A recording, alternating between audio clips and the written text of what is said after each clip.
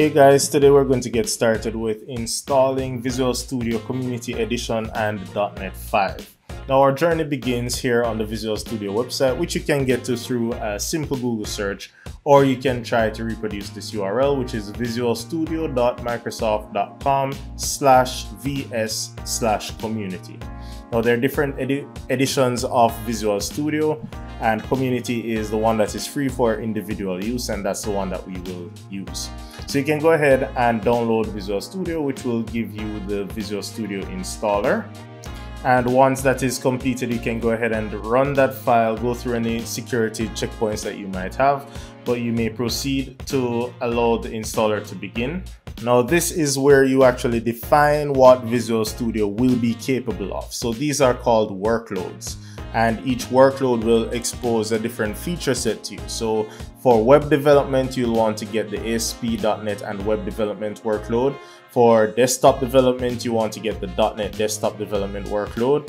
And for any other SDK or type of project that you may want to develop, you can go ahead and get the workload associated with it. Now for this exercise, we want to prepare our Visual Studio with the necessary resources for web development. Once again, you can go ahead and tick as many of these workloads. Each one will come with its own size, and it tells you how much space is required based on the ones that you select.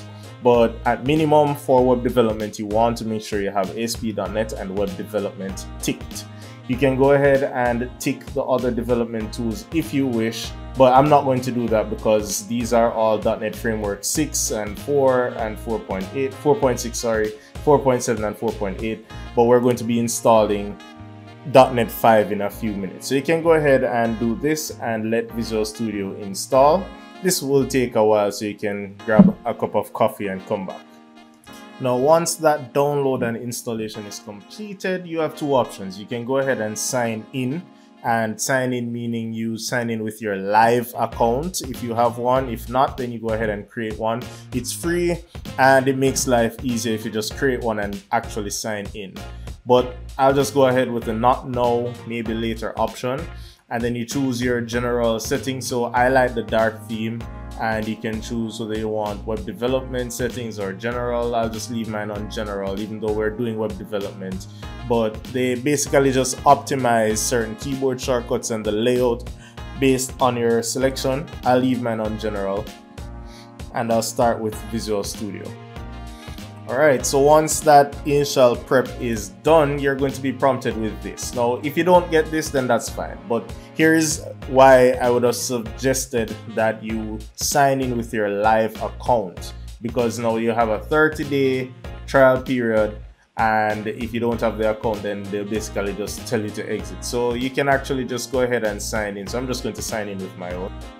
And once you have signed in, then you'll see that it is now licensed to you, and it just looks a bit more inviting. So now instead of exiting Visual Studio, I can close, and well, this is Visual Studio at the very basic level. Now we have Visual Studio. What we also need is .NET 5. So you can get to the .NET 5 download page through a simple Google search once again, or you try to reproduce this URL, whichever one you find easier to do. At this point, you want to download the SDK and the runtime. So let me start by closing Visual Studio because it needs to install extensions for it, and the installer is always available for you. So if you fail to add a workload, just so you know, you can actually just click modify, and then it will relaunch that page with all the workloads. So if later on you wanted to do something new, you just need to modify, get that workload, and then you will get those project templates accordingly. I'm going to close Visual Studio, however, so we can continue with our installation. So we'll get the .NET 5. Now you can see that the SDK is available based on your OS. I have a Windows 64-bit OS working with right now, so I'll go ahead and download that. And while that one is downloading, I'm just going to hit the back button and go over to the runtime, which is absolutely necessary for hosting. So you see it's the IIS runtime support. So if you're going to be hosting the .NET 5 application on a local server, then you definitely need the runtime. So you can just get this hosting bundle that they have there available for download. So you can just download both, and when they're both finished, So when the SDK is finished, you can go ahead and install that one first. It shouldn't take too long. And okay, so it's successful. After we've installed the SDK, then we want to just make sure that we have the runtime also. Agree to anything and go ahead and run your installation. And it will let you know when it is successfully completed. Now that we have the SDKs completely installed, I just want to launch Visual Studio and show you what you get with those SDKs. So if I go ahead and create a brand new project, because of the workloads that I have available to me, I will see different project templates. So I only chose the web workload, so I have the ability to do a regular console app. I have the ASP.NET Core. As a matter of fact, I think that this one comes because of the desktop workload, but at this point, I'm not trying to figure out which workload belongs to which. Just know that if you are going to be doing a web project, you have the option to choose a .NET Core web application, a Blazor application, and you can choose them whether you, well, .NET Core or .NET Framework. So I'm going to choose a .NET Core web application. This is not the actual application that we're building. I'm just showing you your options. So when we go ahead, put the project name, click create.